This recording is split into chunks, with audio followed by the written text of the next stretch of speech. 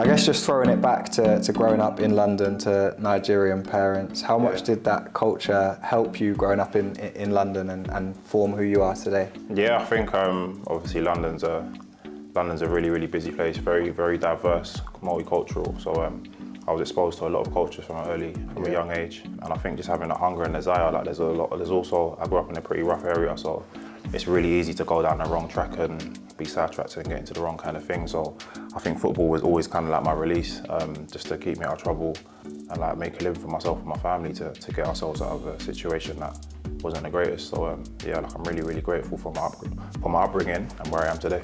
Now on to football, so many incredible Nigerian players have blessed the Premier League. Yeah. Growing up, who were you watching? Which Nigerian players were you looking up to? Definitely JJ Okocha. He had all of us on toast in the playground. When he was at Bolton, yeah, like I was obsessed with him. He'd always have a highlight every week where he'd do something or completely disgrace a defender. And you score your first international goal in November. Talk to me through that moment. It's been a long time coming, you know. I like to pride myself on being able to pop up in the box and get a few goals, but I think it might have been my 27th or 28th cap before I got my first goal. But it was really a really happy day for me. A dream come true to get my first goal for my country. Now, something that a lot of Nigerian fans are talking about at the minute is your partnership with Fulham's Calvin Bassey. How has that been formed, and how do you view that? Yeah, we've probably played about 5 or 6 games together now.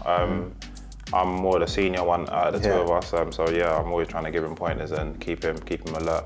And I think we complement each other well. He's got a really bright future ahead of him, so yeah, I'm looking forward to playing alongside him some more. And reflecting on your journey, you've obviously played for Nigeria under-20s to now approaching 30 caps. When you look back at that transition from making it to the age groups into now being an established first-team player, how do you view that? Yeah, it's crazy, honestly. I would have never ever pictured myself being as established in the first team as I am now. Like, obviously I dreamed about it, but I remember back playing for the under-20s, just being in that camp was a dream come true. So to eventually make my full Super Eagles debut and to now be pushing 30 caps is something I'm really, really grateful for. Going into an immensely competitive competition tournament, how do you view the current squad? Where are your aims and targets going into Afcon? Our squad is probably one of the best squads I've been a part of since I've been with the Super Eagles, and I've been with them for about 5 years now, over 5 years. So yeah, I've got really high hopes for us. Hopefully we can go all the way and make Nigeria proud. The Nigeria kits are always the best. We've got a pretty nice kit. Will sent me the peacock warm-up top. I texted him as soon as I saw it. I was like, you're gonna have to send me one, and he sent it in the post. All of our kits, like the training gear, the